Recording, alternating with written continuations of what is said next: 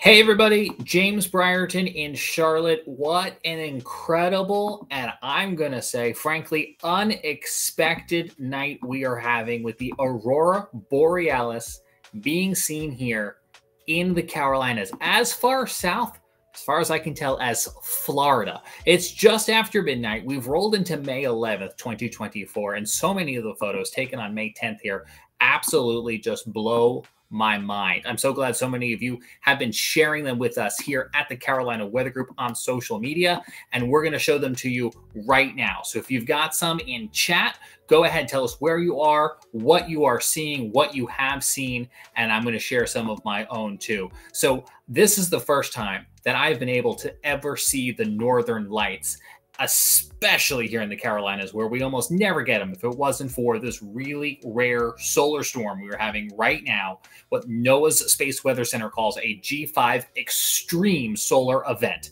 Andrew, a frequent viewer of the Carolina Weather Group, sent us these pictures from his front porch in Anderson, South Carolina. Take a look at this in the sky here. I see purple, I see green, I see pink, I see red, all in a crystal clear night sky. Unbelievable photo. Thank you for sharing this with us, Andrew. This is so cool to be able to see. And like so many of us, I bet you, Andrew, use a little bit of long exposure photography, which is available on so many of our phones now in order to be able to capture some of these rich colors.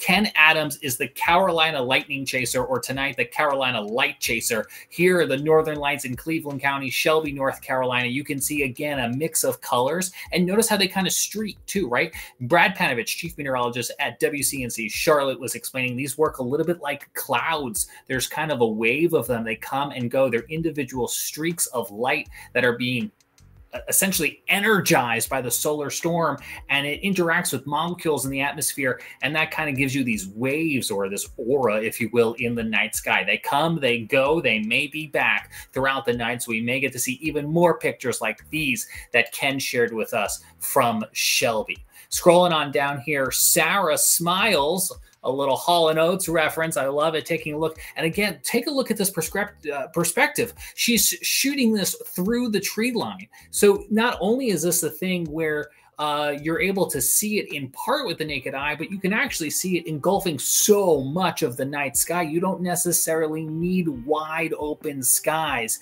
in order to see these. I was absolutely shocked when I was able to see the northern lights outside my home in suburban Charlotte, near the town of Matthews. I could look up and faintly see it with my own eye, and then if I took an exposure photo, a long exposure photo with my cell phone, I was able to even get a clearer picture, which was just unbelievable to me. I've never seen anything like this. I've never had the opportunity to travel to see the northern lights. Never expected to see them here. Here's a good example from Katie, who lives not too far away from me in Indian Land, South Carolina. And you can see, again, it's a streak kind of on an angle here. Great view over the house, but notice how well lit the house is. Sure, I'm sure it's long exposure. I'm sure that helps light the house up a little bit more, but we do have light pollution in these photos, a thing that normally makes any sort of night viewing impossible to see of any sort of event in the sky. But this event, the solar storm, is so strong that we're actually able to see it, even if you're dealing with some light pollution. All right, here's some pictures from Brad Panovich. You guys know I love our WCNC Charlotte weather cameras that I get to use at my day job, and Brad was using them tonight to look at the green from the Aurora borealis over Charlotte Motor Speedway near Concord, or up at 1,500 feet from the Dallas, North Carolina camera there just outside of Charlotte, where you can again see multiple colors on the night sky. Just look at that. Absolutely unbelievable. And frankly, what a week for these cameras. Those cameras caught that shelf cloud that produced what was produced from the severe storms on Wednesday, put down 2 EF1 tornadoes, but that camera right there at nearly 1,500 feet, just getting hit right straight on by that shelf cloud. You can see that on the WCNC Weather IQ YouTube channel if you haven't seen it already. Crazy video. All right, let me see if I can get X here to reload. I don't know what it's doing, but it sent me back to my home screen. That's okay, because because Brad just tweeted this out from NOAA, and it really kind of helps explain what's going on. So here's the Aurora forecast, and look how intense that is. 100% probability of seeing the auroras over portions of northern United States, places like Wisconsin, upstate New York, which, you know, would still be an incredible, rare northern light show to be able to see it there. But the fact that it's even spilling down even further south into portions of the southern United States is just absolutely bonkers to me, and bonkers in like an excited kid in a candy store kind of way. All right, I'm going to reload our Twitter page. We're at Carolina WX Group on the platform, lovingly still referred to as Twitter by so many people. Bev in Boiling Springs says that they saw them. We had another YouTube viewer tell us they saw them in North Hill. Tiffany, please, everyone be safe. Yeah, we can have lots of fun with this. Luckily, it's not harmful to humans. It's not like severe weather. But yes, if you're going to be standing outside at night, keep an eye out for cars. Keep an eye out for maybe wildlife, depending on where you live. That is some really good points. KM King watching says 35 miles south of Jackson, Mississippi. And they can see those hints of pinks and green probably there with their own naked eye. And again, probably even brighter if you had access to kind of some long exposure photography, which, you know, just a couple of years ago would have been some really like high-end professional equipment. And now so many of us can just do that on our cell phone. Makes it really cool and even easier for all of us to see. Okay, I think I got our Twitter page back. So let me scroll. I went too far. Okay, Christian Espinoza from the Charlotte Motor Speedway taking more pictures here of the Northern Lights seen over the racetrack there. What a very cool sky. And Brad retweeting here from a viewer named Bobby, who was landing at Charlotte Douglas International Airport, getting a treat in the night sky. What a show to be seen. What a perspective. How cool that would have been to be on a plane, seeing that coming on in. Chris Jackson, retweeting Cameron here in Lexington, who used their phone again. Just using our phones to be able to use such a common tool to get these amazing pictures. How cool is this one from Troutman, North Carolina? Again, I really love the degree of the colors that we are seeing. We're not just getting just one color. We're getting kind of the whole gamut here, as so many of you have been able to step outside. Mark Sudduth, friend of the show, Hurricane Track. What a cool guy. And he's sending this here. Oh, wow. This is another aerial photo. He writes, dude, wow, with lots of exclamation points. This looks almost too high to even be a drone. I wonder if maybe Mark was also up in a plane. That is just unbelievable, again, that we're able to see something like this so far south. Mitch West, who does a lot of chasing for South Carolina, never in my wildest dreams, he said, would I think that I would be able to experience something like this in central South Carolina, currently still at Lake Murray dammed, and I'm stunned. I'll break these a little bit picture here. Again, what a great photo to show you how these can kind of be streaky and again, almost cloud-like. And that also means that they move a little bit like clouds would be blowing in the wind. They're blowing in the solar winds, if you will. And so if you're not seeing them right this moment, they might be back as the solar storm is expected to continue all night long and into tomorrow, but no telling if tomorrow night is going to be as vibrant as it was tonight. Frank, here in South Carolina, he works for the National Weather Service. You can see again inside a neighborhood taking what I think is a long exposure photo, and the National Weather Service town in Morristown, just across the border into Tennessee, retweeting this picture. Again, you can clearly tell this is long exposure because a couple planes or something shot across the photo. I wonder how long the exposure on this was. Only 10 seconds? Wow, I would have thought it would have been longer than that.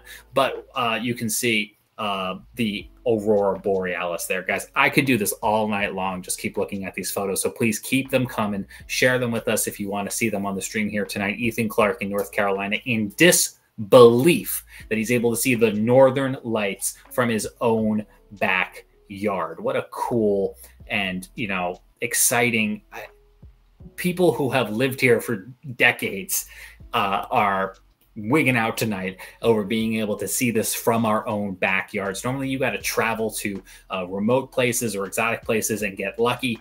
It came to us tonight thanks to this really strong and extreme solar event. Chris Jackson, he's got his 5D Mark IV shooting a time lapse He says, I don't know what it will look like when it's done, but he'll send it in full. And until then, even just this one frame is beautiful. I'm excited to see that, Chris. Looking forward to you sharing that with us. Another one here from Ethan Clark is saying, never in a million years did I think I would see them here in North Carolina. This is my picture from outside my house. I mentioned I'm in the suburbs of Charlotte near Matthews. That means we've got street lights, we've got porch lights, and you can see it there. It's faint, but you can see it. And I could kind of see it with my own eye too. And then that long exposure here, about 5 seconds from my Google Pixel, really helped me really fine tune exactly where in the sky I was looking. Plus, if you're standing outside, just look at the sky. Give your eyes time to adjust and try not to look at any lights, and you might be able to pick it up a little bit more to see it a little bit better. I can't believe that Andrew Price in Charleston, South Carolina got to see it. That's even further south than where I am. How far south will it go? I can't wait to wake up in the morning to find out exactly how far south, but I know already that Florida is seeing it, and that really just is crazy. Peter, who sends lots of pictures from Western North Carolina, based out of Asheville, right now up in Central Virginia along the Blue Ridge Parkway, because of course he is. Every color being seen by the naked eye, an unreal moment that he was able to capture, and I'm sure his account is full of even more great pictures. So again, the National Weather Service, a rare, extreme geomagnetic storm has reached Earth this evening, started on Friday, rolling now into Saturday morning. Here are a few key messages from NOAA's Space Weather Prediction Center. That's right, there is such a place as the Space Weather Prediction Center on the potential impacts, because there are some potential impacts of an extreme G5 solar storm like the one that started at 6:54 p.m. Eastern Time on Friday. It's likely to persist throughout the weekend. Several additional Earth-detected coronal mass ejections are in transit, because the sun, as you can see in the diagram on the right, kind of sends these off into waves. So it's going to kind of pulse and kind of come and go throughout the weekend. On Friday night, obviously peaking real high for us. The impacts include those for communications, HF, VHF, UHF. If you're of a certain age, you'll remember those are wavelengths for radio communications and television communications and GPS. Those things could be impacted. Power grid, spacecraft, satellite navigation, and other technologies could also be impacted. I haven't seen too much of it tonight. I also haven't been trying to drive with my GPS. So if you're out driving this weekend and your GPS is having a hard time figuring out exactly what road you're on, you can blame it on the sun. Context: the last time we had an extreme G5 event occurred with the Halloween storms of October 2003. 2003. The event resulted in power outages in Sweden and damaged transformers in South Africa. Again, the cause of this, the source, mostly a large complex sunspot cluster, NOAA Region 3664, for those of you taking notes, that is 17 times the diameter of Earth. It looks small on that picture of the sun, but if the solar eclipse taught us anything, it's that the sun is huge, right? So additional activity from this region is to be expected throughout the weekend. But I would wait. If you haven't gone outside yet, I know it's 12:40 in the morning. Step outside. It could be very well worth it. All right. Let's see if you guys have sent us any more pictures in the time we've been streaming here tonight. And if you send more in the morning, I can't wait to see them, especially those of you who have been taking long exposure pictures. Anthony just sent these from Edgefield County, North Augusta, South Carolina. I know where that is. Thanks for sending those, Anthony. Thanks for streaming with us late tonight here on the Carolina Weather Group, because yes, this is in fact weather. And I love the fact that we're able to get on with you guys tonight to share these pictures. This is so cool. Anthony, thanks for sharing these with us. And I see that your user handle there is Daddy Shark. Maybe you have some kids. I know I took mine out from bed. They were asleep in bed, and I was like, you got to come outside. Once in every 20 years this is happening, you're coming outside. Chris Miller here. He writes, this evening was something I never thought I'd get to see in South Carolina. I am now a Northern Lights junkie. I think so many of us are. Take a look at the colors here. Take a look at those lines, right? That's so cool. And the fourth picture had like a, wow. Actually, wait, let's stop and look at this third picture. Look at that. You can almost get the impression looking at this picture of those solar flares coming straight on at us in this picture, Chris. That's so cool. And this fourth one, I like the composition, not only of the stars in the sky, but that water tower in there too. Again, gives us a real sense of like earthbound looking up at the sky. Guys, I really love that you've been able to share those pictures with us, so please keep them coming. We are at Carolina WX Group on X, Twitter. We're also on Facebook. We're on Instagram. In the morning, I will be looking at more of these pictures so we can share even more of them. And man, I got to really just say, I'm so glad that the front came through earlier today. Yeah, we maybe had another round of thunderstorms that, after Wednesday gave us a little PTSD. But I'm so glad that that front came through because so many of us here in the Carolinas have crystal clear skies to be able to see this. Could you imagine how frustrated we all would have been if we had had cloudy skies during this rare event? And my sympathy to all of you watching from other parts of the country right now who maybe have clouds, because I know I've texted some friends and family elsewhere in the country and they are under clouds. I'm sorry, guys. I'm sorry. If you're new to the Carolina Weather Group, we are a weekly podcast based out here in the Carolinas, but we are for science, weather, and technology to entertain all of you across the region and across the globe. So I hope you will like, subscribe, smash that bell, all those stupid things, so that you can join us next week when we drop our new episode every Wednesday night at 9 p.m. And then obviously, as you can see, we do other fun streams as conditions warrant. And yes, that includes space weather. For now, I'm James Brierton in Charlotte. Get outside. Enjoy it. It's really cool. And I know you know that. Otherwise, you wouldn't be here tonight. And I appreciate you being up late with us. Talk soon. Bye-bye.